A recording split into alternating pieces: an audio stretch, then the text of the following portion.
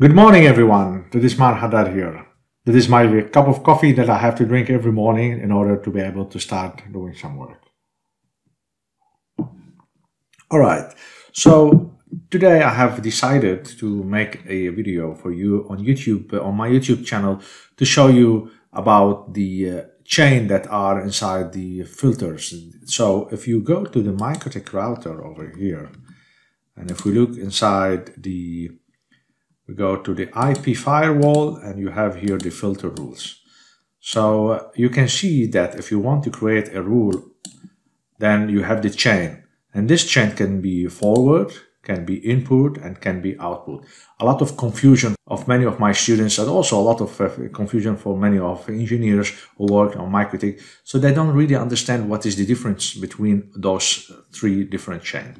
So in this video, I'm going only to focus on those chains to do also a lab to show you what each of these chains can do. So let's start first with the chain which is forward. So what does it mean forward? Forward chain means that the traffic which is going, for example, from the LAN via the router to the internet. So it's like traversing the router, but it could be also from the internet via the router to the LAN. So it could be from both sides. So if you want to see it here, this is my network now. So I have my computer connected to the router, and this router is giving internet for me. So there is, if you want, you can think here that we have here a cloud where the router is connected to that cloud. So when you say forward, so that means you are going to do a filter rule for the traffic which is going from the computer to the router or via the router to the internet. So this is when you have to think of the forward chain. It could be also the traffic coming from the internet through the router to my LAN. That's also forward. So it's not traffic going to the router, it's traffic going via the router to the outside world.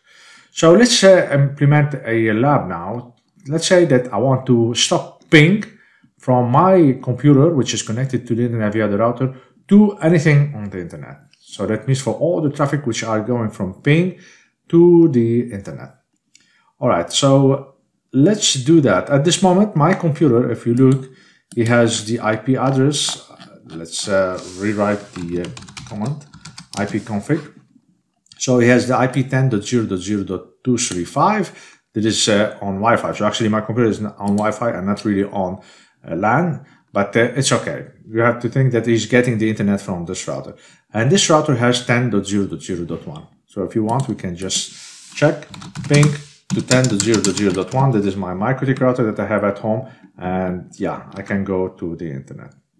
All right, so I can ping now. If I try ping to yahoo.com, you see that I can ping to yahoo.com.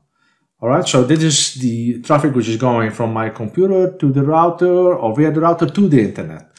All right, let's apply a filter rule to stop everything which is ping. I just want to stop everything which is ICMP.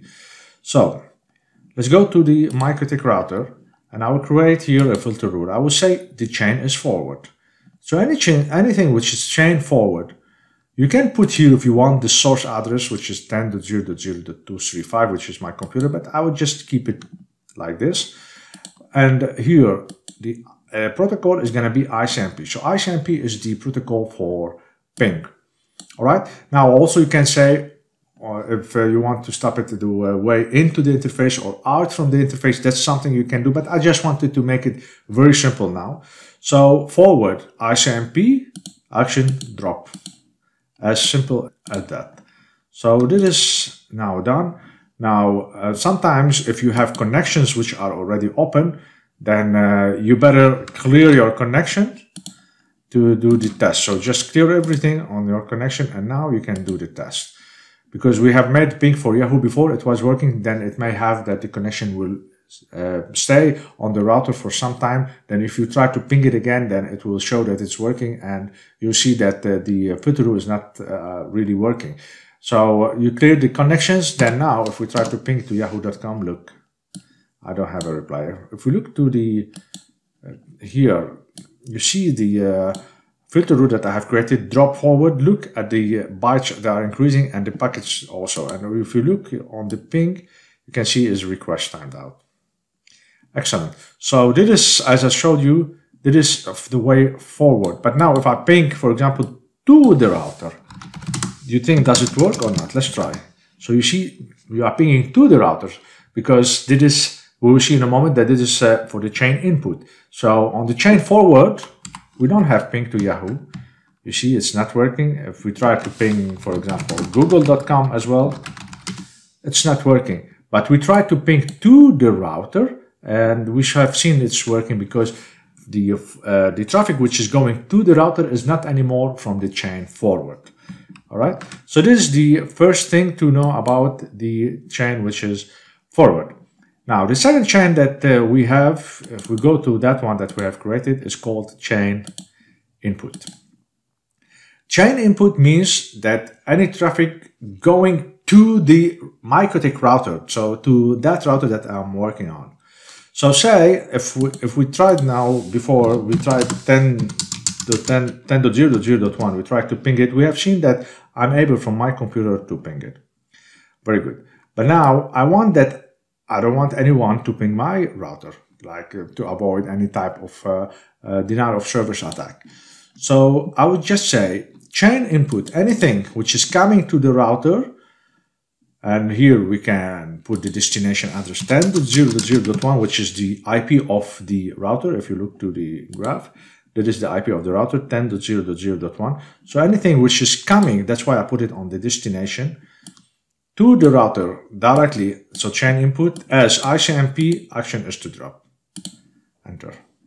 Let's reset here. Let's clear the connections one more time, and let's try now again.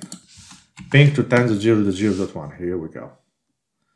You see? So now look, this is one packet dropping, two packets dropping. So the ping is, I think, sending 4 packets. So in a moment, we should see that 4 packets are being dropped. And in a moment, we shall see, here we go. So 4 packets are dropped. I don't have any more ping to my router. But what if I ping yahoo.com? It is working. So you see, the chain input is to the router itself. So traffic coming to the router. You can stop, for example, SSH, you can stop Telnet, you can stop even Winbox if you want. So anything going traffic to the router itself. So that's what is called chain input. All right, so let's go back to here. So we have seen we have chain input, and we have seen also the chain forward. What about the output? Output means traffic going from the router. So if you want, we can do that. So we have already, this is for forward, right? For input, we said that everything which is coming to the router, also it could be from the internet coming to the router. So that's input.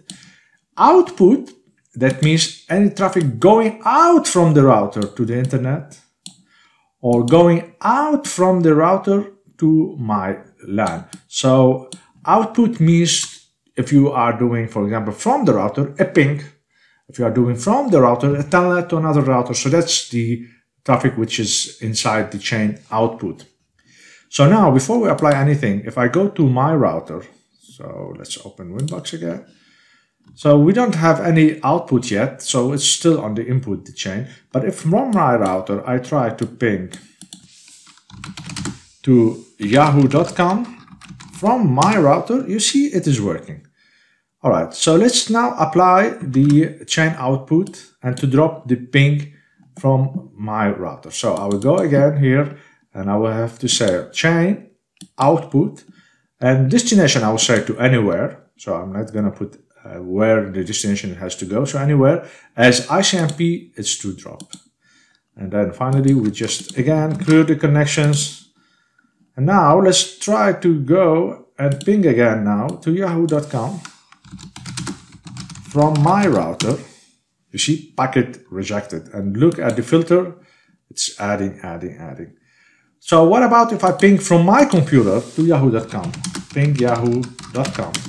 Look, it is working because the traffic now on from my computer, it is on the forward chain, and we didn't do anything on the forward chain to drop. So that is gonna work. So you can see that this is how it works. So these are the chains that I wanted to explain about. You have the chain output, which is from the router you do something, the traffic input, it's the traffic coming to the router, and forward is the traffic going via the router.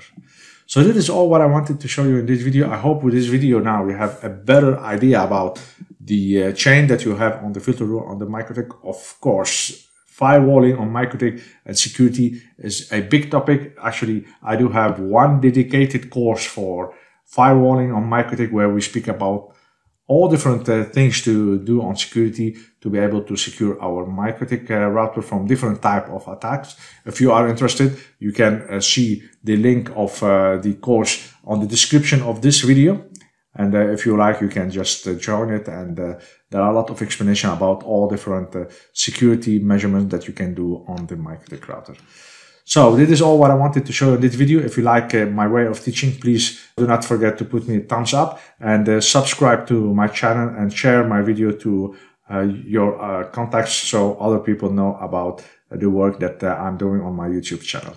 So thank you very much for the time you spent on this video, and I will see you in another video.